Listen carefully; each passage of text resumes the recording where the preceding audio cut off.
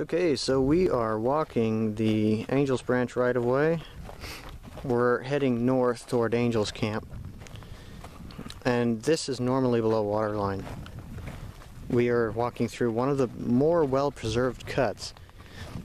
Most of them that we've walked through are extremely corroded. And there's several washouts down here this way, so it's pretty nerve-wracking to follow this line now that most of it's underwater. This is what's left of the Angels Branch, and it's not very picturesque anymore.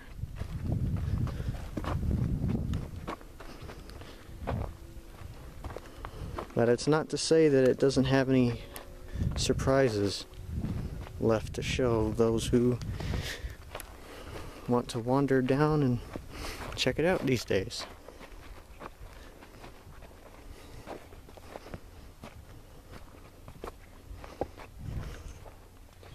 There's the right-of-way, and there's still quite a few ties left in there, embedded in the right-of-way, the roadbed. And you can kind of see where there's a washout right over there.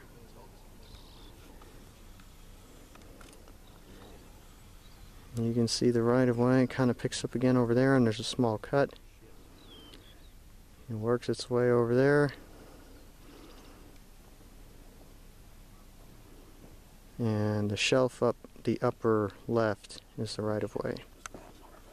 You can see it way back over to that cut.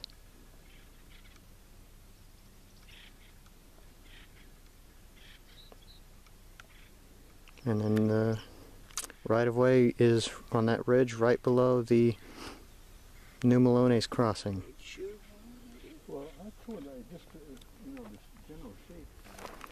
Okay, so we're walking the Angels Branch. I guess what would it be, southbound? Or railroad westbound. Yeah, westbound. Heading toward Oakdale. We're heading toward Jamestown and in a sense toward Oakdale. Mm-hmm. And we just passed Whiz Point a bit earlier. We're walking back to it. We're on our round trip. And this line is nothing short of incredible, or at least it was. Maybe someday you could put rails back here, or at least a memorial. Spread the word.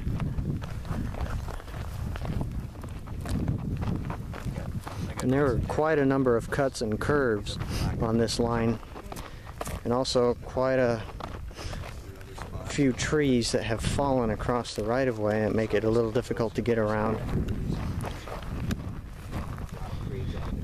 And we are on about a 2% grade, 1.5 to 2% grade here, and this is nowhere near the steepest on this line. There are quite a number of curves and grades, that's for sure. But it's certainly scenic, even as the waters of the reservoir inundated this area. Years ago, there were several hundred feet below the surface of that lake that you could see, stare at in awe. Not so much anymore, but it's still a scenic view.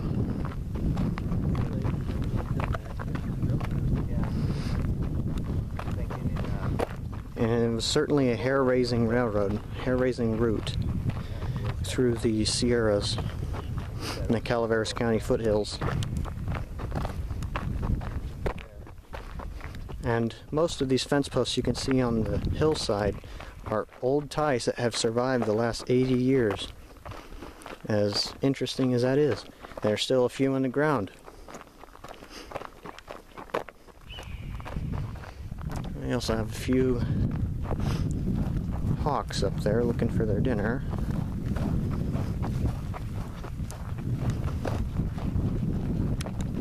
So we're continuing to walk back towards the New Melones Reservoir crossing, the highway bridge, the new highway bridge anyway,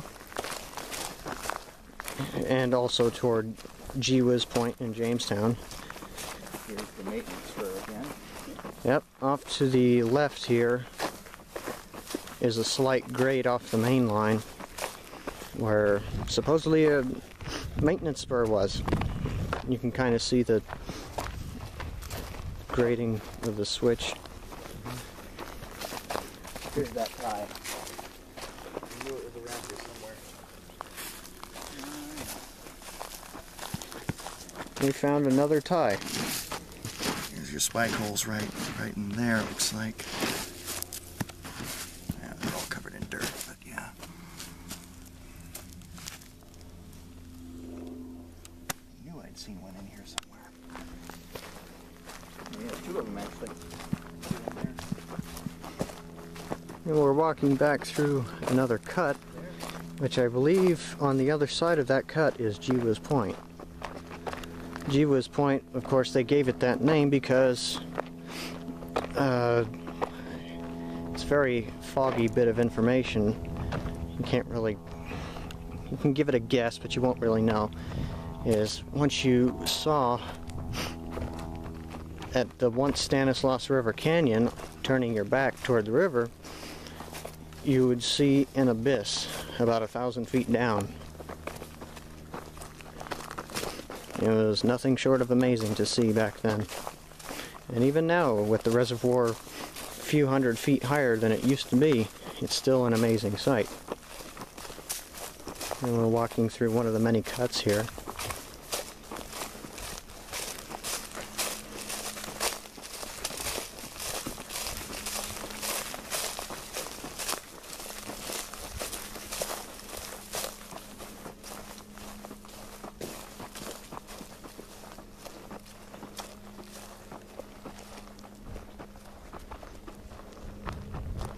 And let's just look over the side of the right-of-way here, and you can see the tracks go, the right-of-way goes straight down almost, and in areas even steeper than this. And we're walking through the cut, the gateway to Whiz Point, so to speak. The actual point itself is off to the right, so we're basically shortcutting through the ridge. That's the big promontory that shows up on the maps.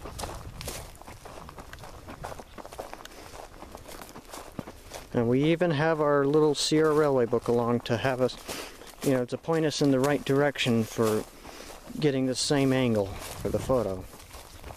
Now let's get up on the side over here and take a look.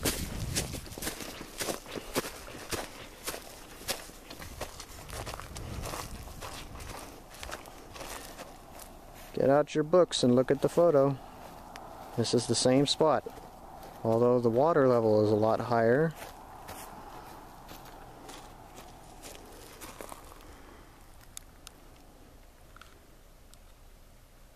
And that's it.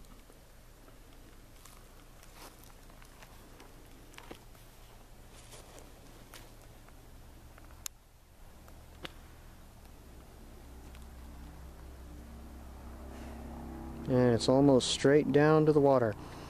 And about 50, 60 years ago, this was not there. And you can look straight down 1,000 feet. Watch that first step. Alright, so this is the final shot of the Angels Branch hike for Sierra Railroad locations. We are near Greenstone Spur at the site of 6 Mile Creek Trestle.